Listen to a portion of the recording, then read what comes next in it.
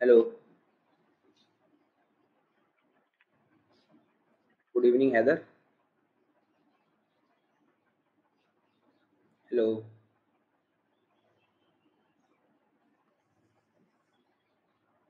Okay. So this is your question. What is that? What is the doubt which you are coming? Which is coming? Which of the following correctly represents sodium oxide? So you want the answer, or should I go behind the concept? That means, did you try to solve this question on your own? Okay. Okay. You want the concept also. No issues. Okay. See, it is asking. This is a Lewis base structure. Okay. Lewis structure.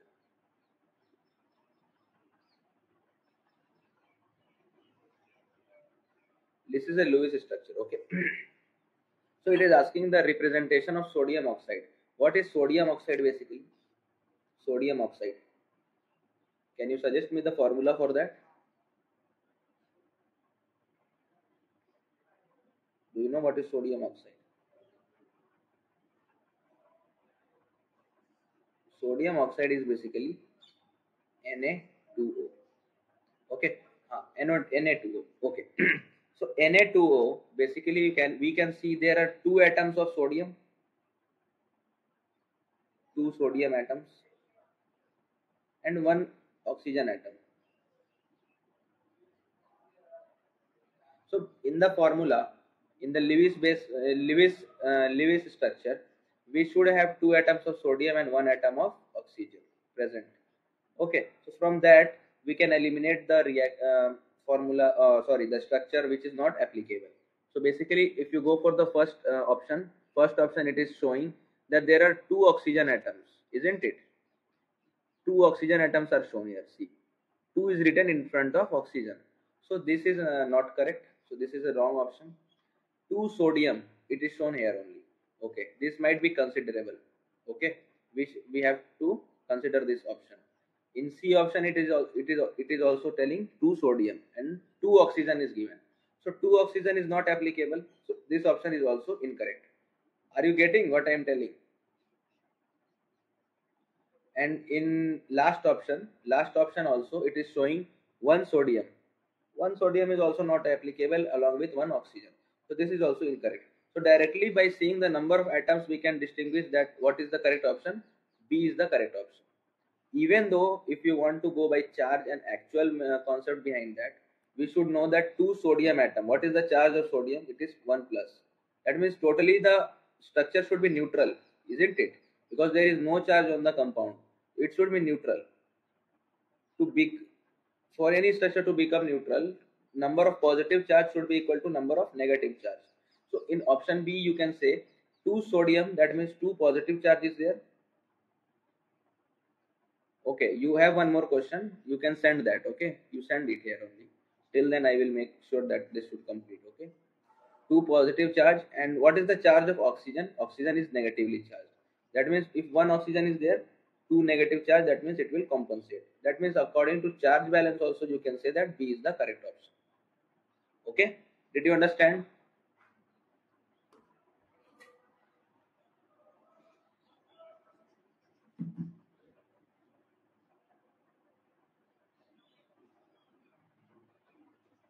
You can send the next question.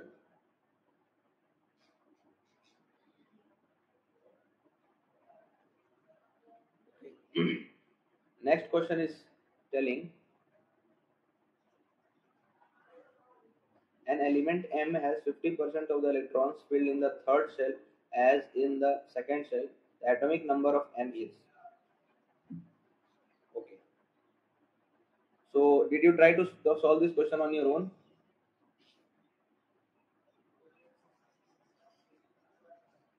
Have you tried this question? Sir, I got 14. Okay, you got 14. That means the concept is clear. You want the solution. Okay. An element M, any element M, consider any element to be M. Okay.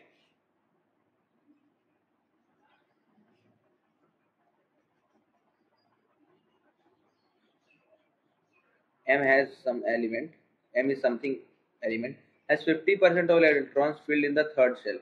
So third shell, that means 1. If it is having third shell, Okay, how we will consider?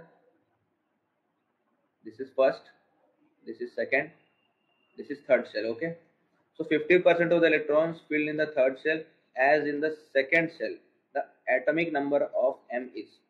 Okay, so see, first shell, how many, what is the capacity of the first shell? It is always 2, not more than 2. Okay, so 2 atoms are compulsorily will be present here only. This is first, this is second, this is third. Okay,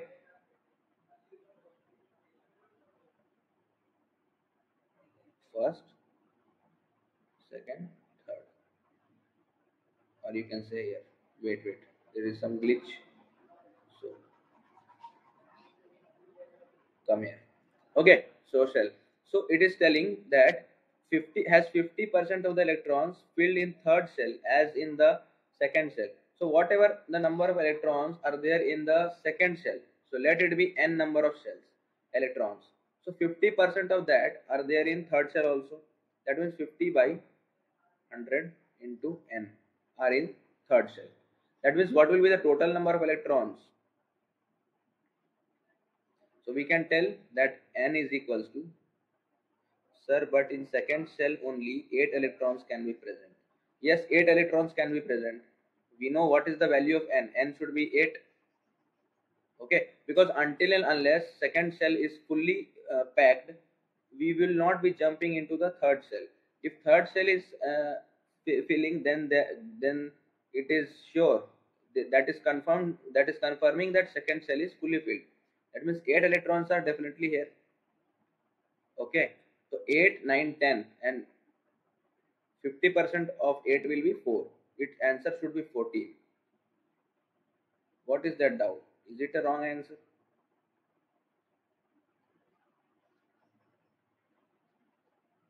Is it a wrong answer or what?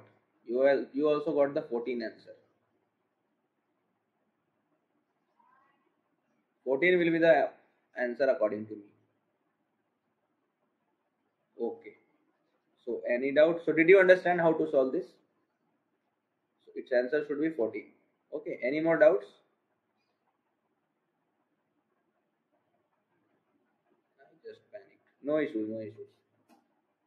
If you got the understanding, then there is no issue. You just have to solve keeping your mind calm. Okay. Otherwise, it is a very easy question. Okay.